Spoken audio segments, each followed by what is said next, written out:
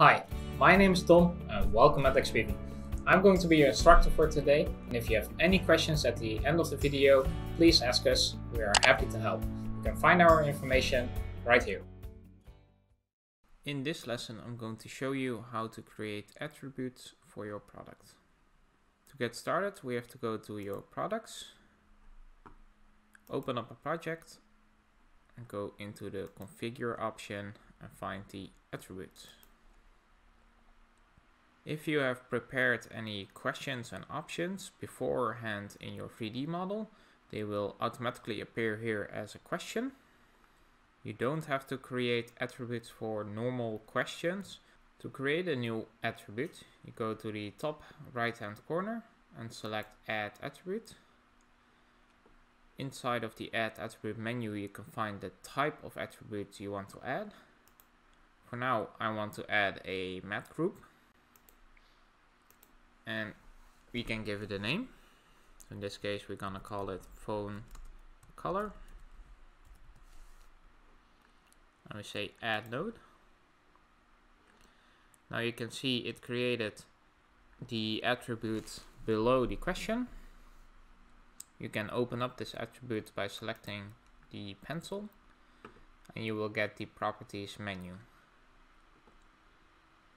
Inside of the properties menu, for this case the mat group, you can select which material group you want to edit with this. So for this case we want to select the body. We can also see the display function. This will give you different ways to show your options inside of your configurator. So for now we can say tiles compact. And this is all to create a mat group attribute. Remember to always save the changes you made, also in the top right hand corner the blue button, because every unsaved progress will get deleted. So now if we go to the preview, we can see what we have created. On the right hand side we now have the attribute the logo. That's the question with the answer on and off. And also we have the attribute phone color, but there are no options inside of it because we haven't created a mat group yet. This will be shown in a later video. To change around the order of your questions, you can simply select the three bars on the left side of your attribute and drag them around. So if I want phone color first, I can drag it to the top, and it will be, the question will be above the logo. So if I save my changes here, and we go back to the preview, we can see that my phone color will be my first question and my logo will be my second question. Also inside the attributes we can create steps. Steps are used to order your configurator to your liking. We can add these by going to the Add Attribute button, and under type we can select step, and we can give the step a name.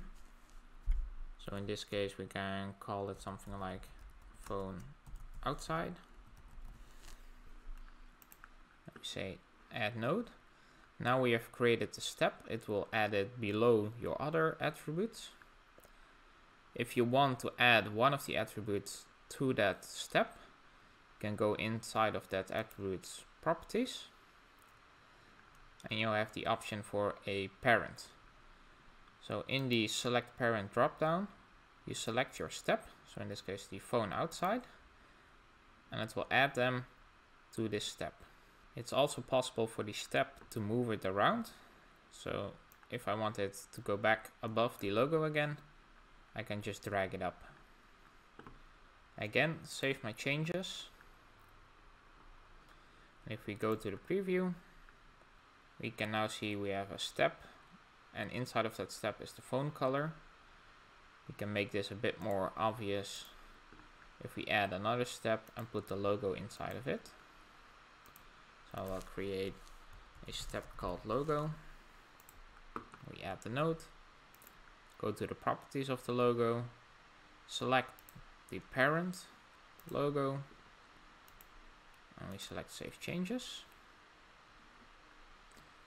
Now going back to the preview, You can see we have a phone outside step and also a logo step to interchange between. The look of these steps can also be changed. Going back to the attributes and to the options of the steps. You can see here the display properties is now called a collapsible. You can have a horizontal stepper, vertical stepper, or a custom. Just play around with these and select the one you like the most. Also inside of the attributes there are many more options of creating. So we talked about the step. We can also have a header, that's just a title for a question.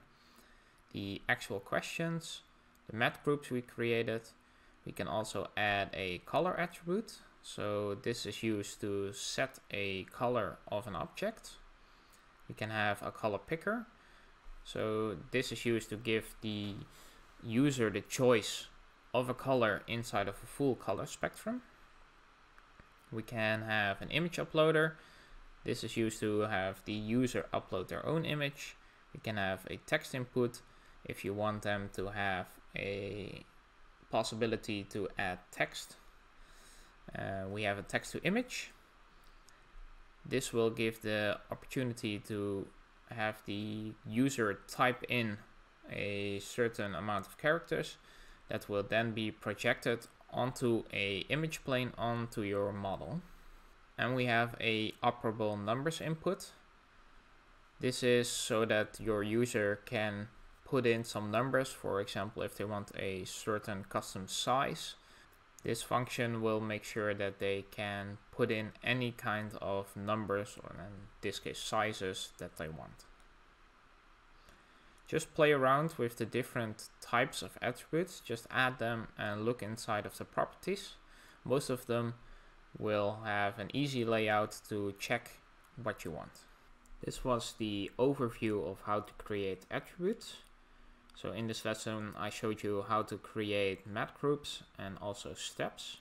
I explained all the different attributes, and most importantly, attributes are something that you have to play around with to check what you want, what you need, and also how to display them to your liking. Thank you for following along in this lesson, and I hope to see you in the next one.